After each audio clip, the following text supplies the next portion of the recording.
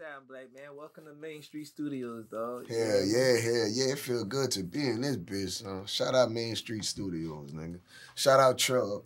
Man, we in this bitch now. Yeah, man. Been supposed to link. Been supposed to link, bro. I ain't lying, dog. You ain't lying, dog. But look, man, let's start it off like this, dog. Can you tell the people who don't know, you know what I'm saying, who you are and what you got coming to the table? You know what I'm saying? How long you been running it, doing this music thing? I've been doing this shit like 5 years.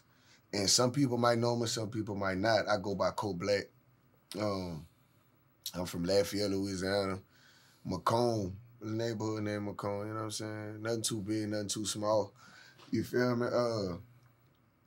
I'm trying to make it out this bitch. We got a lot of movies. Well, I got a movie on the way. Retarded for Real, Lake City. I got a couple singles that I'm dropping. I'm dropping back to back. They're gonna have to keep up. I'm dropping back to back. Shout out PJ on the track. He keep me laced up. I ain't gonna lie. I probably couldn't do it without him. So shout out PJ on the track. Shout out PJ. What's up, PJ? Man? You know what's up with me, man. Hell yeah. We locked in for sure. I gotta get with you too, Charles. Don't think I'm sleeping on you. I gotta get with you too. You heard me? I know. It's all good, man. When the time comes, you already know, man. We locked in, bro. But I've been watching though. So y'all Main Street got some shit going for sure. I'm fucking with it.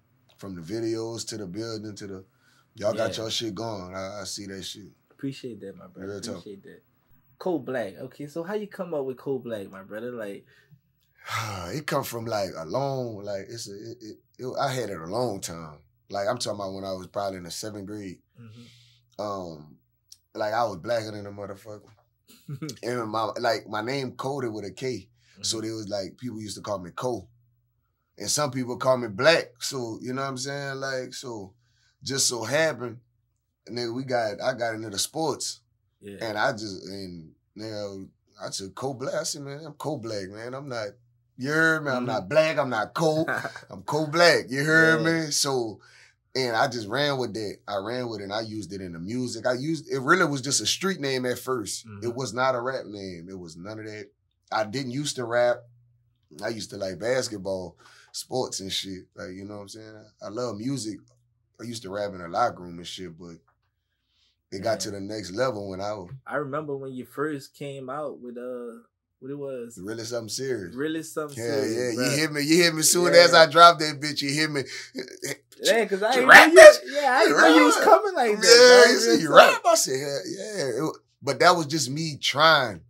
Just trying. So, and with that being said, like, the motivation came from the streets. Like, niggas was like, man, that shit really was good. Nigga, people was really jamming it. I didn't think the song was that good personally.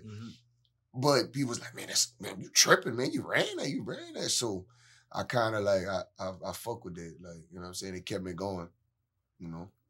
Can you tell a little bit of how it is growing up or how it was growing up in Macomb? You know, how it is out there? In case the people who don't know. It's like this. It's like your image could get tarnished quick if you do flaw shit. You know what I'm saying? I done seen people with more shit going than me. More, you know what I'm saying? More money than me, more everything than me, but they tarnish their shit by doing flaw shit. Like, you rat, you can't come back. And that's the first thing a nigga love to do in the hood. Niggas go to jail in the hood, nigga. Oh, he rat. That's the first thing. Yeah. You heard me? It is. Any hood. I don't care where you're from. That's the first thing they look for. You dig what I'm saying? But when you solid, you stay 10 toes down and don't stick. You know what I'm saying? So really and truly coming up, you just got to be a stand-up nigga. You know what I mean? Like, you got to be stand up in the hood. Like, you can't let nobody play on you. You can't be played with. You don't need to be playing out there. You feel what I'm saying? So it's really, like, tough. You got to be mentally stable. And me coming up, I only had a single-parent home. So I look for love in the streets. You know what I'm saying? I didn't have no big dog uncles. I ain't had no big dog. Another nigga uncle was my dog. You feel what I'm saying? Yeah. Another nigga brother was my dog. You feel me? I never had the love in my whole own circumference, so I had to build relationships with a lot of motherfuckers in the streets. And that's what made me who I am, really, like the stand-up guy I am, because I could have been a bitch-ass nigga. Yeah. You feel me? Like, but it's all about how you raised, how you came up. I had it harder than a lot of niggas. So. You know? Yeah, man, that's the north side, bro. Yeah, a lot of people don't know about that north, dog. Hell nah. Cause it's sweet. It's so it could be sweet. Like, you know what I'm saying? Outside looking in, it's sweet. Oh, it ain't that real. It ain't that real, but you ain't never had to come up here either. You ain't never woke up here. You ain't never seen the niggas run through your yard to run from the laws. Now the laws running through your yard. You trying to smoke a blunt in the yard. You got the laws running through your yard looking for nothing. You know what I'm saying? That's the hood though. You hear me? And they used to like to jump the coolers. And I stayed right by the coolers. So niggas jumping out their truck, running to the cooler, running from the, you feel me? Like they always would. So people from other hoods would come to our hood to hit the cooler to get away. You know what I mean? So that's why around our hood, they call some of them nigga the cooler boy. You feel me? That's what's up. That's what's up. That's the street shit. I think I gave y'all too much. Man, dog. I mean, I know, man, my cousin Joe Poe just passed away. Oh, brother. man. You know what I'm saying? I hate to bring it up, but speaking on that, bro, I just feel like this. As an artist, as me being me, my heart bigger than that. So it hurt me because the shit that I want to take care of all my people, families, bro. They got kids. Like Joe Poe had kids. C-Real had kids. Draven had kids. You know what I'm saying? So it's like this. It's like to say, like, I feel for them. I feel for the families. I feel for the, you know what I'm saying? I was at the funeral. I was the pallbearer. I didn't cry. It didn't hit me hard until the letter from his mama. You deal what I'm saying? That hurt me because the state of mind she in, I felt it. You feel me? Yeah. So that fucked me up. So that's who I feel for. I feel for them. I feel for my boy too because, you know what I mean? Dude was nice. I didn't even know my dog was doing like I'm doing me, so I kind of got to focus on me, but I didn't even know my dog was taking over like that. You know what I'm saying? So it's kind of hurt to see that go like that, knowing that we could have supposed to do something, man. And I'm not even gonna lie, my brother. I had a sit down with him like 2 weeks before that situation happened, and I really was about to put him back in the spotlight, get him popping. You heard me?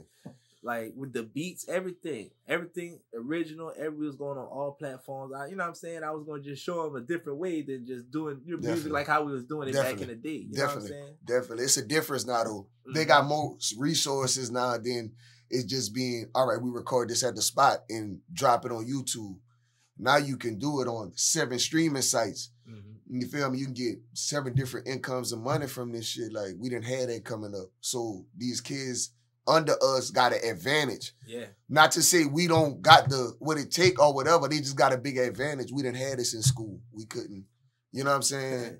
Hand to hand. Hell no, we had to hand CDs. Yeah. We were burning CDs for real. Giving people flash drives. Hell yeah. Hell yeah. So it that's why I salute the young cats that's doing it, but they gotta pay homage to those that been in the game too. It's eat or be ate. Put it like that coming up in the hood. And let's talk about more of the music scene in your area in Lafayette, period. How you feel about the music scene? Like, man, really and truly, like I said, I spoke with Nola Zine TV, and like it was what I want to say 3 years ago. 3 years ago that I did that interview. And like I told him, the music scene lit. We Lafayette as a whole, we lit. We can blow any artist up. We choose to do everybody but our own. And that's where it don't sit right with me. It don't sit right with me. You know what I'm saying? Because they got, not include myself, they got several consistent artists around here that got talent, they got the songs, they got the tracks that could blow. But they'd rather do it with anybody else. I mean, you got people coming from out of town, crowd surfing around our shit. It's a difference. Yeah, you feel me? It's a difference. Like, come on, dog. Like, we can't get that kind of love out here. You know what I mean? Dog. But if we take, like me, I'm traveling right now. Yeah. I'm traveling. I'm pushing my music everywhere. I just came from Memphis, rocking with DJ Memphis. Shout out DJ Memphis. I went to, Famous Animal TV. I went to them in Memphis and went, you know what I'm saying, spread some music, do some shit, drop some songs. I did the same thing in Atlanta at Street Execs. Shout out Street Execs. I went in Atlanta and they showed me love. So that's why I say we can't get that same love out here. You know what I mean? And that's where the music scene kind of falls short for local artists in the area. But anybody else come from BFE, but fuck Egypt, they gonna get love around this bitch. They will. Yeah. They will. But that's just the scene around here. That's just around here. I ain't gonna lie though, man. They got like so many dope artists out here. Lafayette, you know what I'm saying? The 337 period, not just Lafayette. Yeah. They come from everywhere. They come from everywhere. They come. That's why I say. Generate got a few nice little artists too, son. Some gold, some people with some gold though. They got some gold, and that's what I love to see that. Cause me myself, when I came in, I was hungry, but I was dumb. Like I knew some of the game, but I didn't care. Like. So I tell people, like, man, you gotta care about, if it's your craft, is something you wanna do, you gotta care about it. You gotta love it like a baby. You know what I'm saying? Cause you nourishing a baby, and when it grow older, you might hit, you might not. It might be a star, you might not. But you gotta treat it like that. So tell young artists out there coming up, get your business together. Yeah. Man. Get your business together, get your LLCs, get your name done, cause they'll take it from you. Real talk. Facts. They take it from you, dog. You see, you got your videos playing in the bag, my brother. Yeah. Shout out OG Suave, man. That's one of the second big features I did. Shout out OG Suave, bro. But yeah, Trev, man. We gotta definitely get some shit in, bro. Definitely get some shit in. Now I know they got a few people who like, you know, people to spit a little something. I don't know if you got a little hot 16 or something you don't mind just running it right quick. You know what I'm saying? Man. All right, I'll give y'all this something. All right, look, check it out. Let me see. Light from the bottom, most likely I stand out. Tall nigga, dark skin, supplying the whole South. We gon' ship it, got my people with me, prancing in the kitchen, fucking bitches on a really basis. These bitches be tripping. Back to business. I got all my niggas moving to the benches. Tell them niggas, get a 9 to 5, cause hustling don't fit them. Yeah. You know what I'm saying? Yeah. Just like give them a little taste. Something like that. I get it. You know what I'm saying? Not too much. I could do a little something, Charles. You pull me out the hammer down. I ain't see that one coming. That's for the music. Yeah. You know what I'm saying? That's like, though. It's all good, man. Look, man, I appreciate you coming to Main Street Studios, dog.